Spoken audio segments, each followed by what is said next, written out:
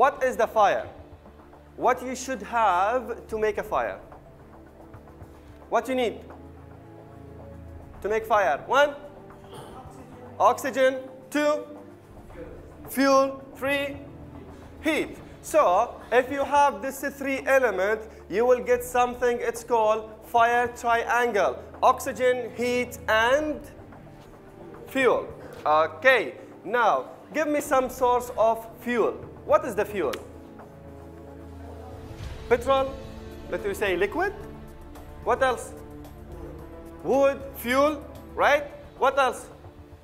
Plastic, paper, any material can burn, it will be under the fuel. Stop. Okay, heat, give me some source of heat. Fire itself, this source of heat. 1, 2. Electricity, this source of heat. What else? 3. Sun, radiation. Okay, it's source of heat. What is this, guys? Friction. Okay, friction. Okay, it will cause a fire, right? Friction, it is source of heat. Clear? Oxygen, from where you get the oxygen? From the atmosphere. We are here inside the classroom and we're breathing the air, right? The oxygen. Clear?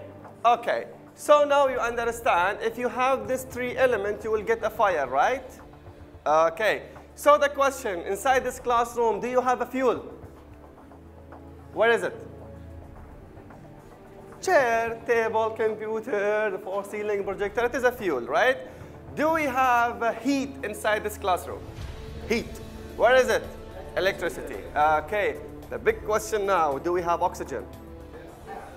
Where is it? There is oxygen? Yes, there is oxygen. Okay, the question, why we don't have a fire now?